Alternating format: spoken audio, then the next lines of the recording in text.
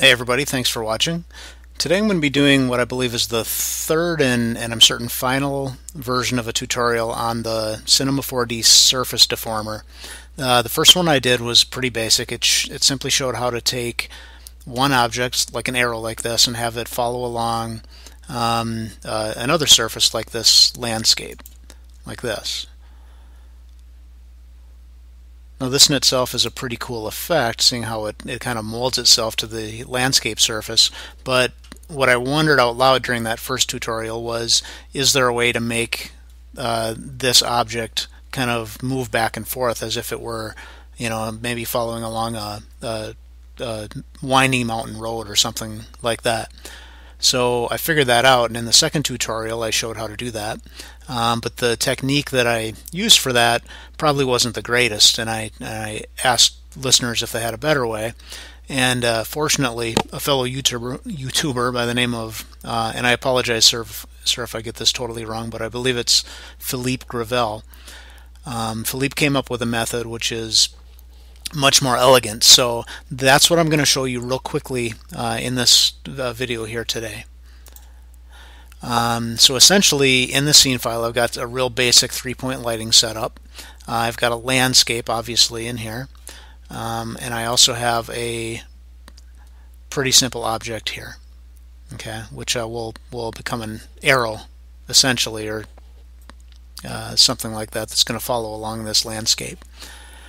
So the next thing, let me turn off a couple of things here for you, or actually show you this path. If I turn off that, so essentially what I did was, as I say, set up a landscape, drew a really easy path here using a spline, created a spline, put that spline into a sweep NURB, made that editable to create this path.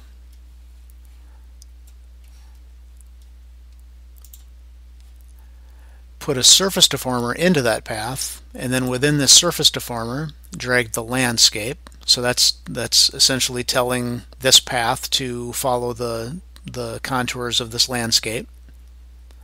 And that's the technique that Philippe gave me. And again, it's way more elegant than the way that I was doing it, by essentially projecting a spline downward onto this surface and then using a rail spline to try and get it to conform a little bit better. So Philippe had the awesome idea of using two separate surface deformers within this one scene. The first surface deformer was to get the path to stick to the surface of the landscape. And then, like I had done before, then we use a second surface deformer to get this cube or arrow, whatever we want to call it, to follow along this path. So this right here is the key that Philippe came up with, that I'm so grateful for, because it was so much easier. This whole scene took me maybe 10 minutes to put together. So the next thing we did was grab another surface deformer, put it into the cube, and here, wait a minute, let's see, now we need to tweak these.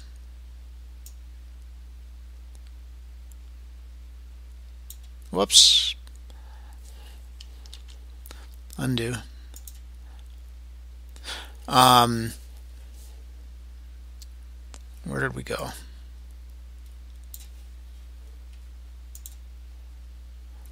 Here it is.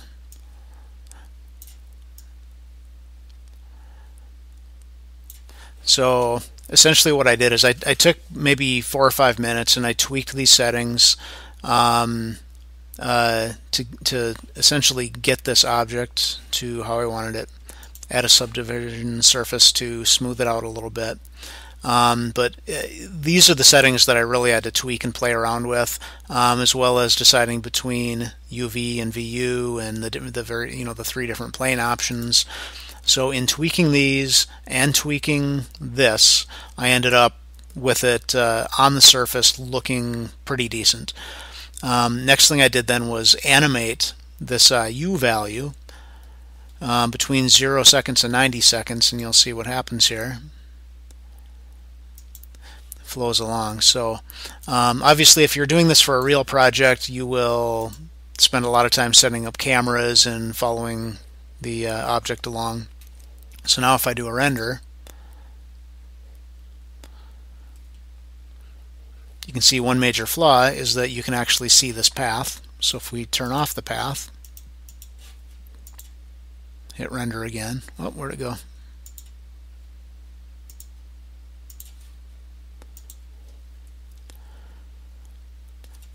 Now all we have is the object moving along the surface.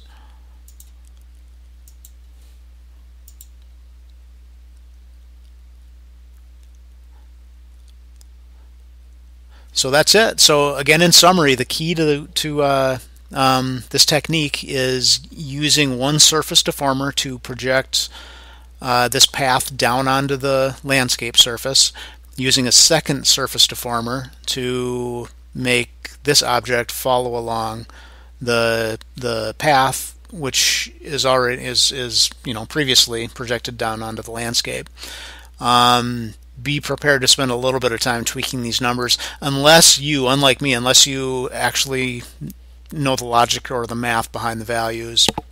Maybe you can hone in on these right away and not have to really do much tweaking. But anyways, that's what I have historically had to do whenever I set up one of these scenes.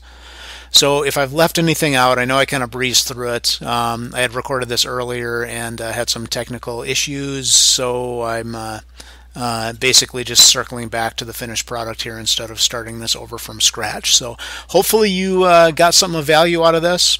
Let me know if you like it. Please like, add comments, follow me, follow my channel. Thanks again. Bye.